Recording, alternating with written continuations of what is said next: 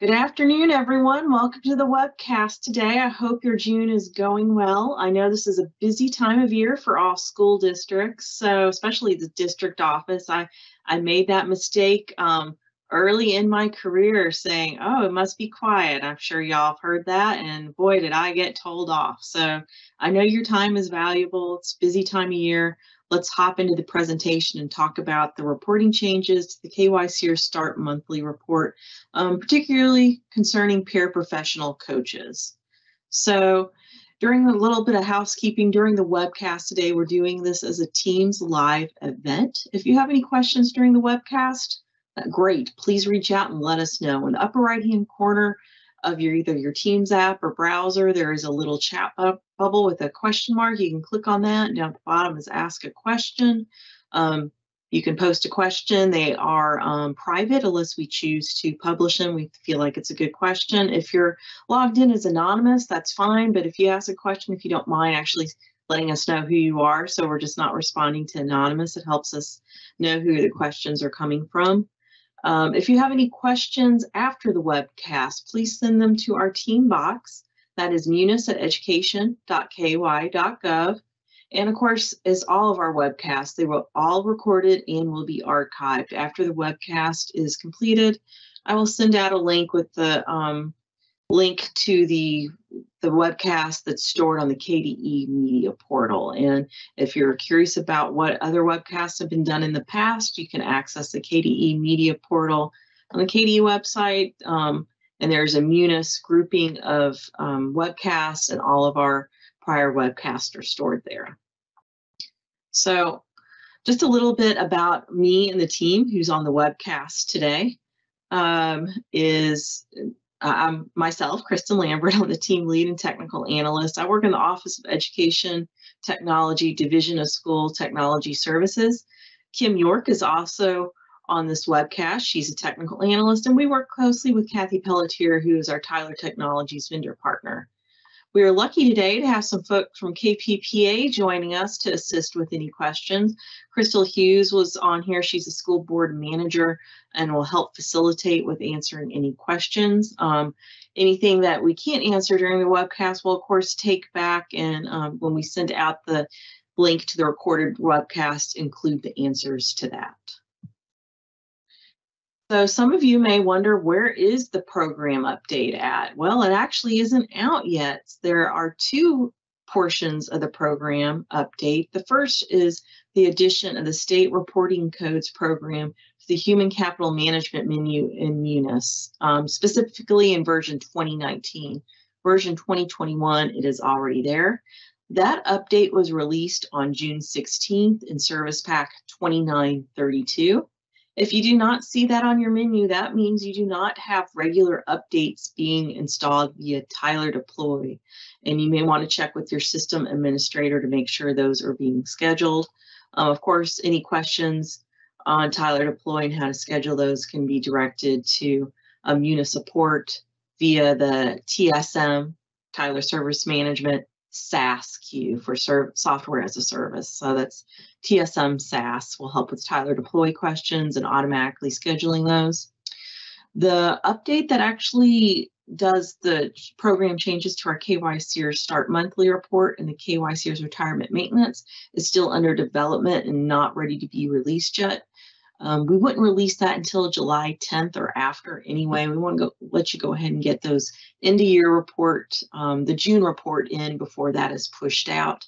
Of course, as always, once the update is available, an email will be sent out with that information, and the next time Tyler Deploy is scheduled to update, that update will be applied to your Munis environment. So what exactly has changed? Starting in fiscal year 2024, paraprofessional coaches or any pay received as a paraprofessional coach must be reported using a separate payment reason on the Munis period record. The payment reason is 14 paraprofessional. Also, employees who are paraprofessional coaches only will be reported with a new position status of 11 paraprofessional, and that would be on the KYCERS retirement maintenance screen. Also, in addition to that, if you should be using that payment reason of 14 paraprofessional to report employees throughout the year. So if they receive zero salary during a month, they should still be reported with their annual salary as the pay rate and the payment reason of 14 paraprofessional. And of course, we're going to talk a little bit more about all these things throughout the webcast. So I mentioned there is a new position status on the CERS maintenance screen. So when you get that update, you'll see that. And you have two ways of maintaining that position status. You can either manually maintain that on the CERS maintenance screen. So any employees that you have that's a para-only coach, you can just manually update their position status to paraprofessional.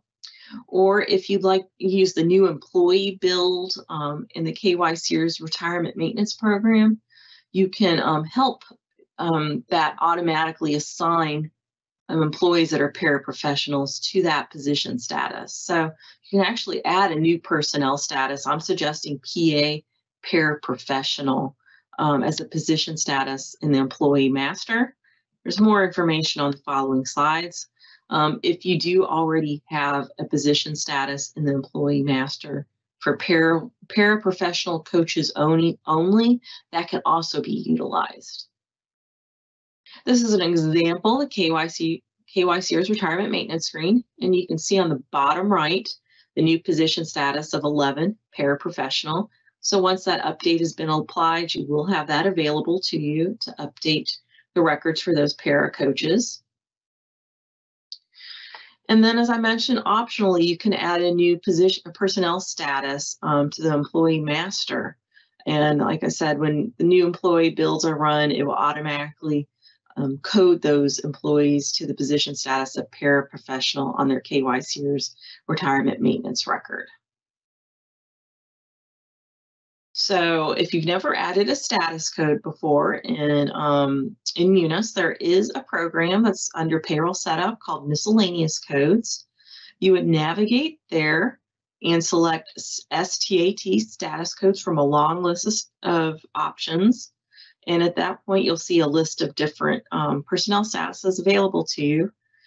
From there, you would select add, and the code would be PA for the paraprofessional, and you put in the short description and the long description. Again, this is purely optional to you. If you want to maintain the paraprofessional status on the CERS maintenance screen, you can choose to do so.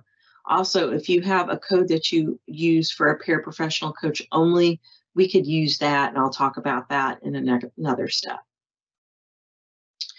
So the state reporting codes option that is now available on the Human Capital Management menu as of June 16th was added because it is used by many different clients, and Kentucky is just kind of late to the game on it. It offers a lot more flexibility for the end user to add and modify codes used in various state reports. The menu path is on the screen. You'll find that as more of our Kentucky-specific programs are updated, that we will be using the state reporting codes program to modify, add, or change codes as required by the reporting agencies. So what's exactly a state reporting code? It's a crosswalk code. So in Munis, you have a code for a full-time permanent person, but KPPA has a specific code in their system to signify a full-time person, and that code is Z00 for full-time. For a para coach, they've added a new position status of 11. So we need to include that in Munis, so Munis knows how to code these people on the electronic file that's sent to KPPA. So in that crosswalk code program, you select the crosswalk codes from the ribbon. You'll select define, and there's a drop-down list of different types available to you. Select CERS, CERS, KDE, POS for position status, and accept, and then you'll see the list of different codes available to you. So if you added a personnel status of PA, you would select update and put 11 in the crosswalk code. If you already have an existing personnel status for a para-only coach, you could utilize that as well and select update and put 11 as the crosswalk code.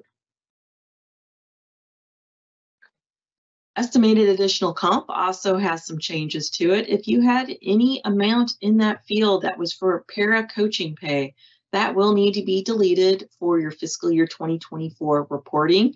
Amounts in that field are always going to be a yearly amount, and it's a guaranteed amount the employee is expected to be paid for any additional pay not considered to be a bonus or paraprofessional coach pay. If you're not sure what is considered estimated additional comp, please reach out to your reporting reps at KPPA to determine how that should be reported.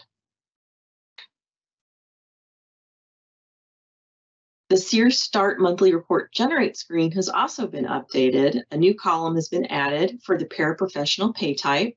So any payment received from this pay type will be reported as the payment reason 14 paraprofessional.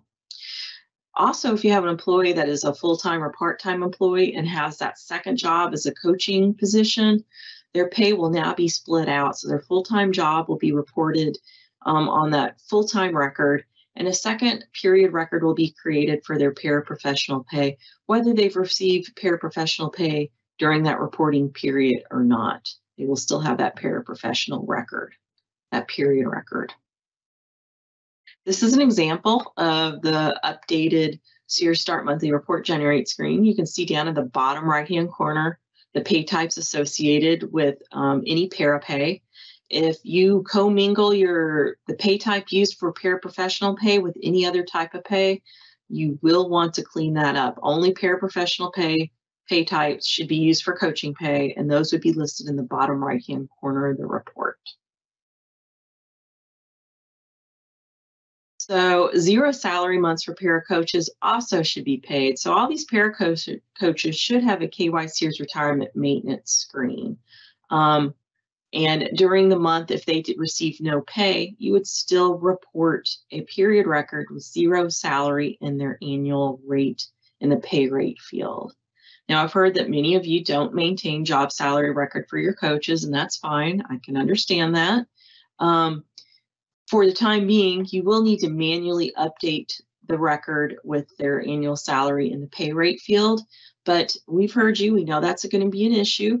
So I've been working with state reporting, and we have a follow-up release to this current release that's yet to be sent out, where we'll have a field on the CERS maintenance screen to include that annual amount that is paid to para coaches. So if you do not have a job salary record set up for your para coaches, you do not need to change how you do process payroll now.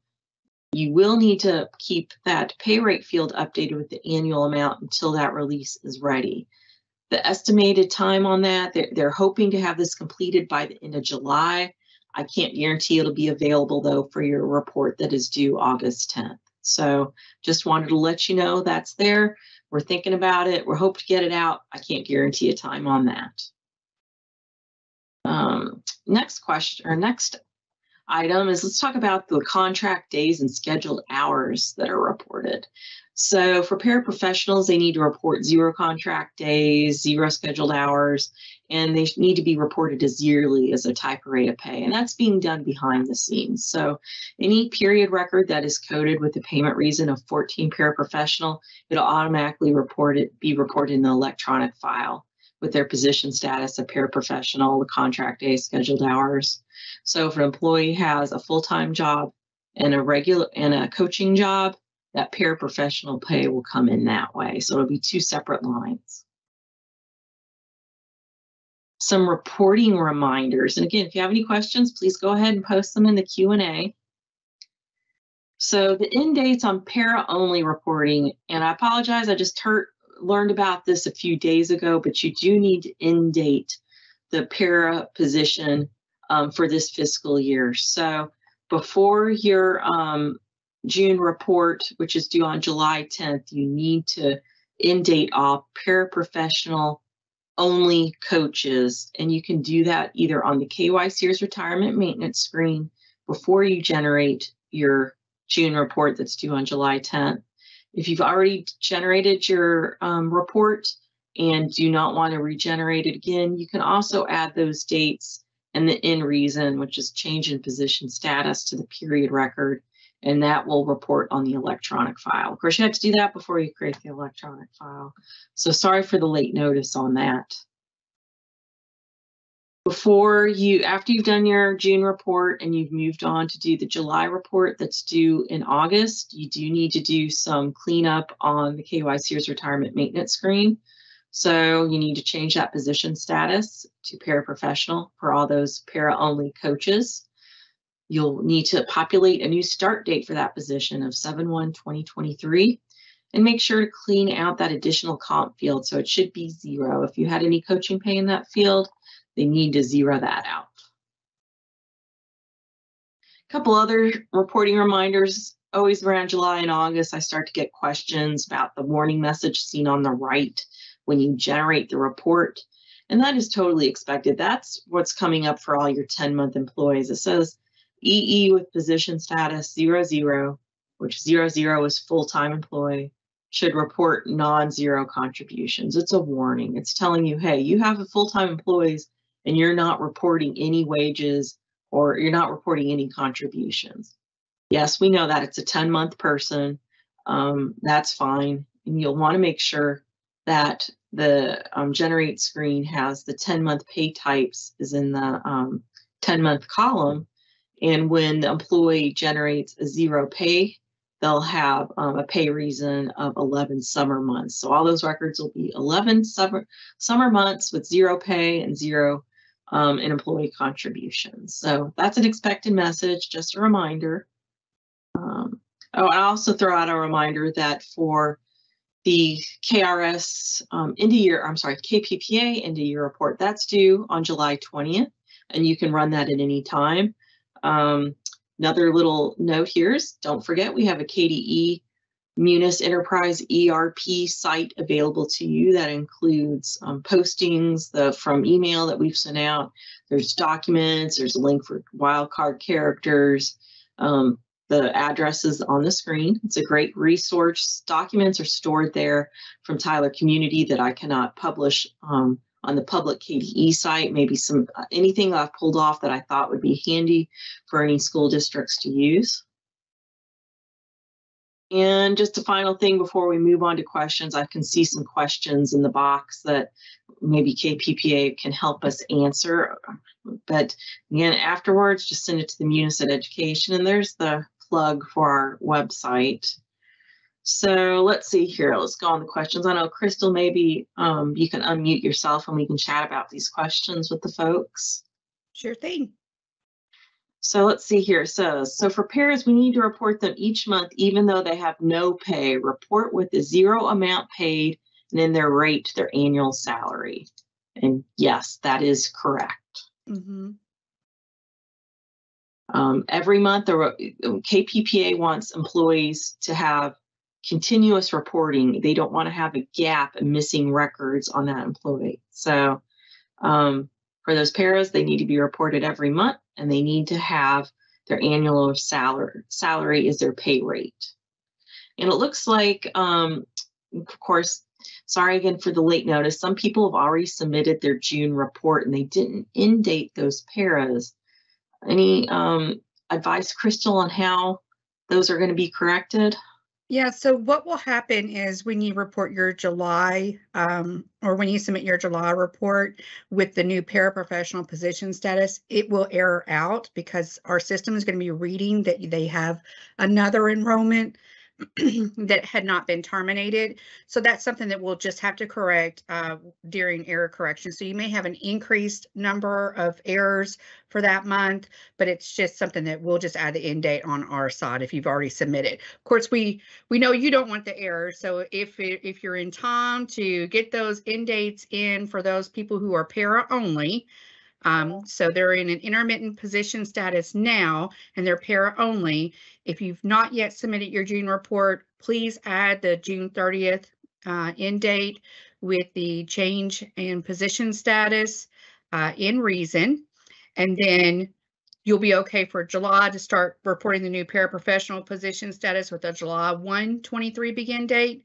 And those are just for people who are para only. So if they're para, in addition to a regular full-time or part-time or another sub classified position, we do not want you to put an end date. We want you to continue using the same begin date that you are currently using. It will still error out. We know we're going to have a lot of errors that we're going to need to correct because we'll have to create those new enrollments.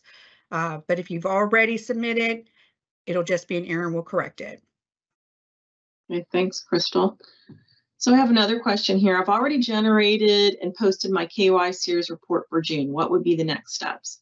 Well, you said you posted it. Have you actually submitted it? That's the question. If you have not yet submitted it, you can regenerate that report again and again. Of course, if you've made a bunch of corrections to any of the period records, you don't want to have to do that. And you can always indate those para-only positions on the period record. The period record has a start date, an end date, and an end reason. So if you have not submitted those yet, you can fix it on the KY CERS period records. And Crystal answered what would happen if you've already submitted and the errors that come. Same thing that we just went over. It's just going to be an error. We'll just have to correct it on our side in July. Thanks, Crystal. Let's see. So the question again about they don't see the update in their system yet, that the new position status or generate screen has been updated. That's correct because that has not been released. You may have been a few minutes late to the webcast. So the status code you actually have to create yourself, and the directions tell you how to add that status code for the employee master. That's just core Munis functionality. For the KY CERS start report, that has not been released yet. That's not ready for prime time. The state reporting code update that was released on June 16th. So if you don't have those updates being automatically posted via Tyler Deploy, you need to work with your system administrator to make sure that those auto updates are enabled. So the state reporting codes update is out there, but the KY CERS retirement maintenance and the KY CERS start monthly report update is not yet available. We'll of course communicate that when it's ready. Let's see. We have many coaches, some classified, some certified. We only input into KY CERS maintenance the classified coaches, no certified coaches. And correct, KPPA only cares about the classified employees. Correct, Crystal? That is correct. So yeah, don't worry about all those certified folks that also coach. We're only worried about the classified employees. Can I just add to that? Sometimes I hear from reporting officials that they're using the same pay type for persons of a particular position. For example, some agencies are using the same pay type for bus drivers as they do sub-bus drivers. So if you're using the same pay type for your paras for certified or classified, you may need to create a new pay type. That's pretty much correct. You can't commingle that. If it's a para coach, they should have a pay type that's not used for base classified pay or extra classified pay. It's just for para only reporting for that CERS start generate monthly report screen to work. Okay, well, I'm going to hang out here for another minute or two and see if any other questions come in. The guide was sent out. We'll send out a link to the recorded broadcast. Again, if you have questions, that's Munis Team Box is the best way to reach out to myself and Kim so we both can manage those questions. I know you have a busy month ahead of you. As soon as that update's available, I'll certainly let you guys know via an email. And can I just add something, Kim? Sure, go ahead, Crystal. Just from a question that was emailed earlier, I just want to make sure that everyone is aware that KPPA does expect a record for every month of a classified employee's term with you, even if that amount is $0. If you have para-only employees, that's all they do for you.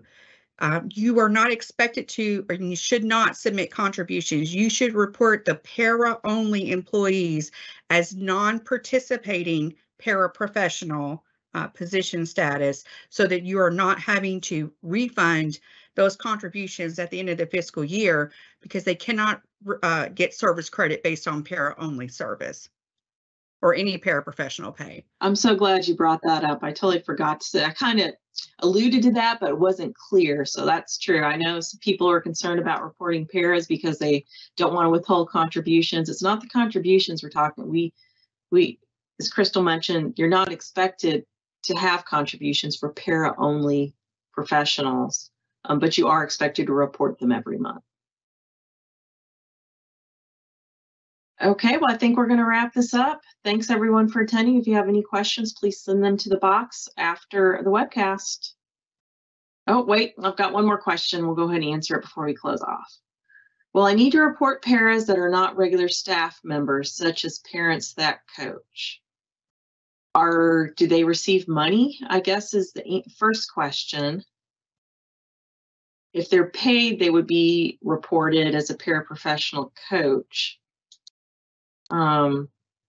There's that volunteer position that I know KPPA put out a year or so ago, but I'm not aware of anyone actually using it. So Kelly, I kind of answered that. I guess if you'd like to email us privately with that question, but anyone that receives pay is what we're talking about. Here's some more questions.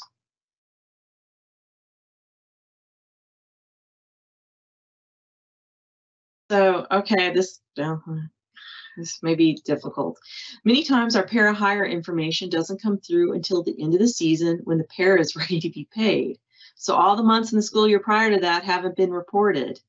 Is that going to be a problem?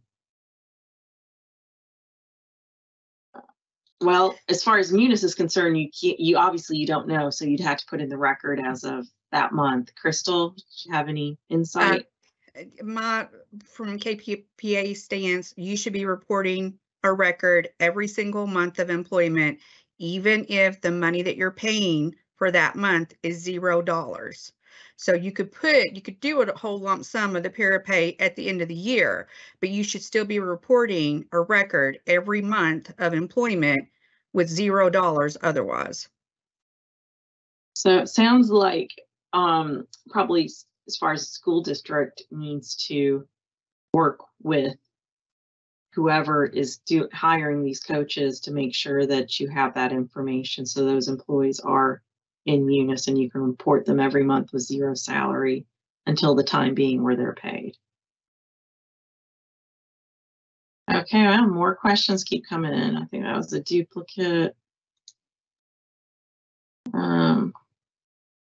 Well, okay, it looks like I got the same question several times. Let's see here. I pay my student workers with the same pay type that I put on para coaches. Just to make sure I understand, I'm going to need to set up a new pay type for coaches. So I don't believe student workers are reported. Crystal, can you confirm whether or not that's true? That is not true. That's not true. Okay, I stand corrected. Student workers should be reported. We see that often where we'll get a reporting official say, but they're student workers, so we're not reporting them, or we're reporting them non-participating.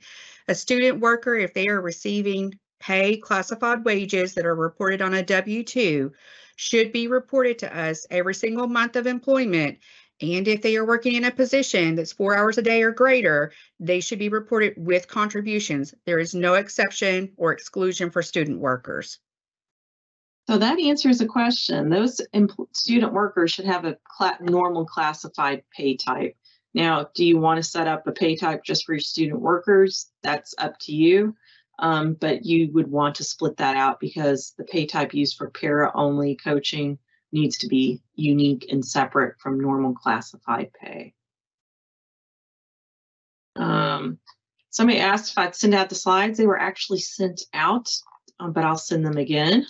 They were sent out with a reminder. Let's see here. Here's a good question.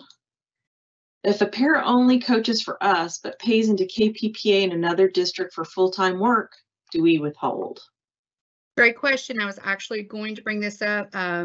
one of my team members were messaging me separately and saying we might want to mention this. So I'm glad that it was asked. If your para coach is working and contributing with they're dually employed with another participating agency, we expect that you're going to, I mean, obviously you're going to report them every month. That is doesn't matter where they work. We want to report every month. As far as contributions are concerned, we say that if a person is dually employed, you should report them as participating and not non-participating. So you should submit contributions for those folks. Okay, let's see. And it looks like we opened up a can of worms, Crystal, with the student workers things. Questions keep coming in. I'm sure you probably see it says, so for student workers less than 4 hours per day, are they exempt from contributions? I don't want to put a period on that and say that they are exempt from contributions. What I will say is that if they are working less than 4 hours per day, you're probably safe to report them as non-participating without contributions. However, just be aware that at the end of the year, much like everybody else, they will also go through the averaging process. And if they ended up averaging, we will bill for omitted contributions if you reported them as non-participating. Okay, let's see here. Next one. Again, it's more stuff about students, student bus aides saying they should. So I think Crystal essentially touched on that already again. Right. I would just say blanket classified positions.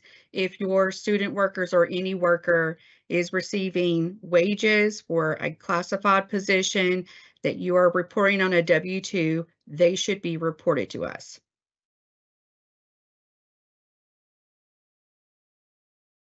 I've got a question here about the state reporting codes program. They're getting an error. Don't worry about that quite yet. It may be because the update to the KY CERS retirement program and state report has not been pushed out. I think it may have just added it to your menu. So that is why you may be getting the error at this point.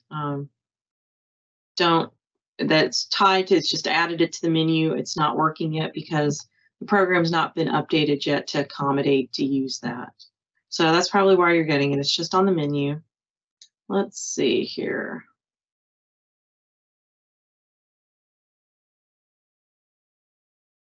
If our paras don't get finalized until October, can we do a start date of 10/1/2023? I'm not really terminology, probably. I'm not really sure what finalized means. So what you want to do as your start date is their hire date. So if they were hired as of July 1, then that should be the start date that you're reporting for them, regardless of when they actually start coaching. You want to give them the July 1 date. I have a question about pay types here, saying, should there be a different pay type used for classified versus certified paras? As far as KY CERS reporting goes, if an employee does not have a KY CERS retirement maintenance record, but that pay type is listed on the generate screen, you may get a warning for that certified employee. So you do not need to create two separate pay types. Of course, we may find down the road that you want to, but if you're using one pay type for para coaches for both classified and certified, the program will still work as intended. So, of course, you don't want to have a KY CERS retirement maintenance record for that certified employee. So no need to split out that pay type at this time. Okay, so question about para coaches saying they are non-renewed every year and then hired again throughout the year. We would only need to report after they have been rehired for the year. Is this correct? Yes, that's correct. You'll just use your start date is going to be the hire date for that. So I guess that would be the same for the next question too. So if you don't know who those people are until October, then the assumption would be that October would be their hire date and you would use that date. So I'm only referencing the July one for those people that are carrying over from year to year, or if they're being hired at the beginning of the year. Yep, good point. I was ready to close down the webcast like 5 minutes ago, and a bunch of questions poured in, but they were good questions. I'm glad everybody pushed them out there. We'll hang out for another moment, see if there's any more questions.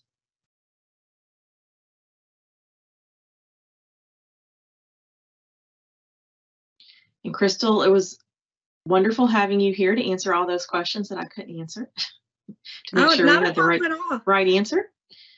I would also just encourage everyone who's still in attendance that if you have more questions after the webcast that maybe KPPA can help you with, please feel free to reach out to your ERC representative that's assigned to your agency.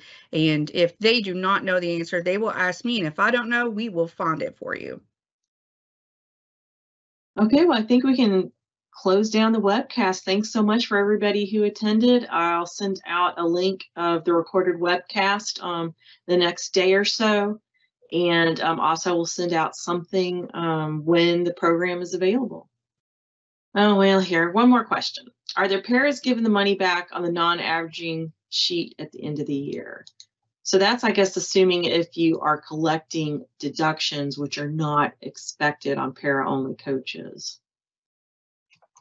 Right. So if you're not reporting them as non-participating and you're reporting contributions on them, yes, they will be refunded at the end of the year, and then you will have to pay those refunded contributions back out to them. So that's why we really suggest that if they're para only with you, that you do not report contributions and that you report them as non-participating.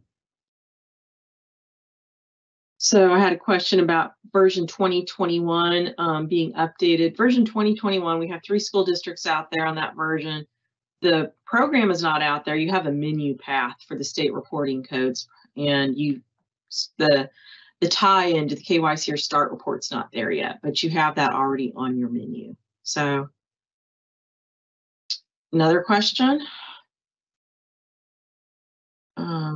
How do we decide if a track coach averages if they only coach track? I think that's probably goes for any type of coach, right? And so para only, which means you should report them as non-participating. Averaging will not matter for them. They won't go through the averaging process. Non-participating paraprofessional is how you should report them.